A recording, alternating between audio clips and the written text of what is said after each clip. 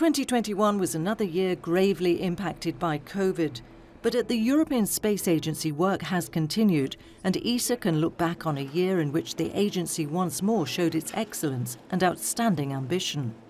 In science, ESA's year ends on a high note with the long-anticipated launch of the James Webb Space Telescope in partnership with NASA and CSA. This cutting-edge space telescope will be launched on top of an Ariane 5 from Europe's spaceport. Webb is designed to answer questions about our universe and to make breakthrough discoveries in all fields of astronomy.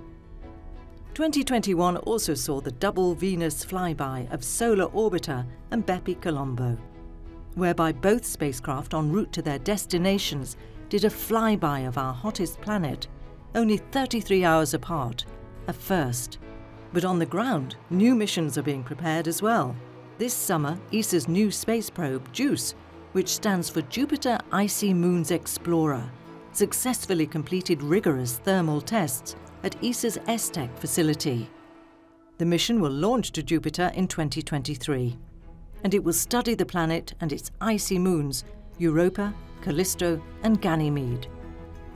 For ESA's exciting ExoMars mission, high-altitude drop tests were successfully executed in Kiruna, Sweden, and later in Oregon in the US, testing the parachutes needed to ensure a gentle touchdown for ExoMars on the surface of the red planet.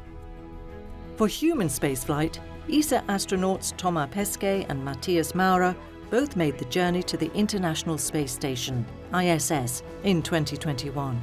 Thomas departed in April for his second long-duration mission named Alpha, and he was the first ESA astronaut to fly in the SpaceX Crew Dragon capsule.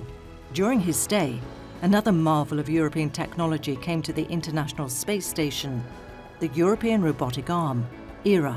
This robotic arm can move hand over hand on the outside of the Russian laboratory module Nauka and can be used for inspections, bringing scientific instruments outside of the airlock and aid astronauts during spacewalks.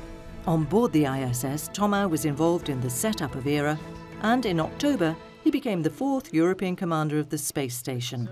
He returned to Earth in November, a few days before German astronaut Matthias Maurer launched to the ISS for his 6-month mission named Cosmic Kiss.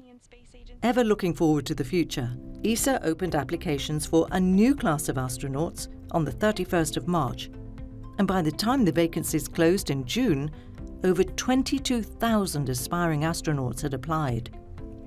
It was also the first time ESA had a vacancy for an astronaut with a physical disability, to which over 200 people replied. Now the candidates will go through several screening stages, and in 2022, a new class of astronauts will be revealed to the world. The ambition of ESA is to bring the first European to the surface of the Moon before the end of the decade. To achieve this, ESA continues to work closely with NASA in the development of the Artemis program. In 2021, a second European service module, ESM-2, arrived at Kennedy Space Center in Florida, while the ESM-1 was integrated with the Orion capsule and stacked in preparation for next year's maiden flight. It is also ESA's responsibility to keep securing independent access to space for Europe, with 2 new upcoming launches.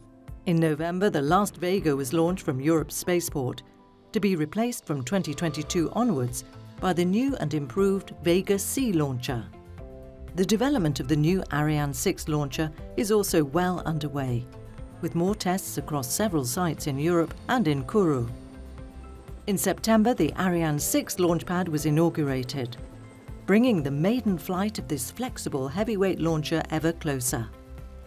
2021 was another important year for Galileo, the most accurate and only publicly owned satellite navigation system in the world. In November, a Soyuz launched from Europe's spaceport, carrying 2 more Galileo satellites into orbit. These satellites were the first of 12 more first-generation Galileo satellites, known as Batch 3, and they fill in empty spots in the constellation and offer replacements for satellites which are end of life. Meanwhile, ESA continues to work on a second generation of more powerful and versatile software-defined Galileo satellites. The way towards this innovative software-defined satellite design was paved by Eutelsat Quantum, which was launched in July on board an Ariane 5. Quantum is the first of these software-defined satellites which can be reprogrammed in orbit, responding to changing market demands during their lifetimes. In all these missions, ESA is at the forefront of space technology. It has the ambition to remain there and to excel even more. This aspiration is shared by ESA's new Director General, Josef Aschbacher, who took the helm on the 1st of March. He set out to define new and ambitious priorities and goals for ESA in the coming years with Agenda 2025, outlining the challenges in maintaining and growing Europe's role in the space economy. To achieve this, close collaboration with the EU is essential. And in June, ESA and the EU signed the Financial Framework Partnership Agreement, defining the roles and responsibilities of all partners: the European Commission, the new EU Space Programme Agency EUSPA, and ESA, which has a proven track record of excellence and responsibility. During the ministerial meeting of ESA member states in November, it was agreed that for Europe to thrive, they must act now and accelerate the use of space, and 3 accelerators to bring Europe's space ambitions to the next level were defined. These 3 accelerators are Space for a Green Future, Rapid and Resilient Crisis Response, and Protection of Space Assets. The Space for a Green Future accelerator is closely linked to Earth observation and climate change, one of ESA's focal points. The measurements provided by the Sentinel satellites of Europe's Copernicus program, or by the ESA Earth Explorers, continue to give scientists and policymakers the information they need to assess climate change and the health of our planet. The importance of climate change on the future of humanity was also stressed at the climate conference in Glasgow in November, where ESA was also present, showcasing its space-based climate action. ESA can end another year of keeping Europe at the forefront of space technology, using it to improve the lives of people on the ground, to innovate, and to learn about the universe and our own planet.